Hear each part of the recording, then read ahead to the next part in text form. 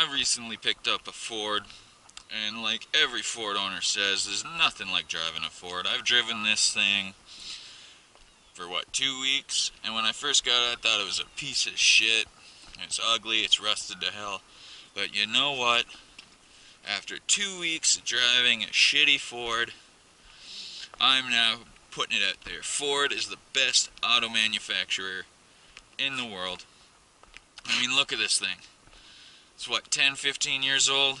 Held up perfectly fine. There's absolutely no signs of age or wear on this immaculate vehicle. You don't see that on a Chevy. I mean, sure, my Camaro doesn't have any rust, but that's a rare case. But yeah, after 10 years, there isn't a single sign of wear or tear anywhere on this vehicle. It looks fucking solid. You know, this isn't supposed to close. People don't get that. Like that isn't fucking rust. It's actually weight reduction. They did this in the factory. People see that and they think, oh, well, it's rusty. No, it's not. That's intentional. You look at this, look at these very simple dials so that handicapped people can use them. That's what Ford is all about.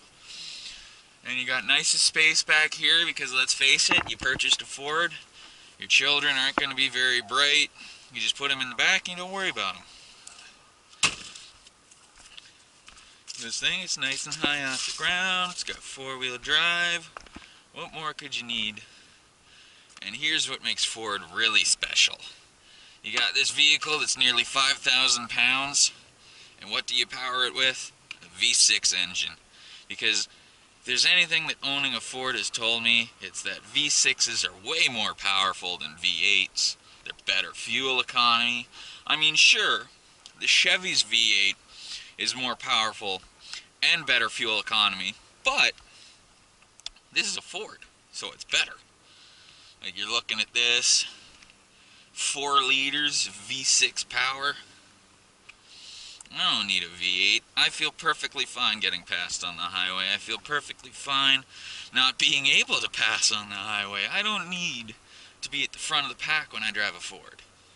See, when you drive a Chevy, you want to get where you're going as fast as possible so people don't see you're driving a Chevy. But when you're driving a Ford, like this thing, you want to go slow. You want people to see and see that guy drives a Ford. And that's why all Fords are slow pieces of crap. So that everyone gets to see them a little bit longer.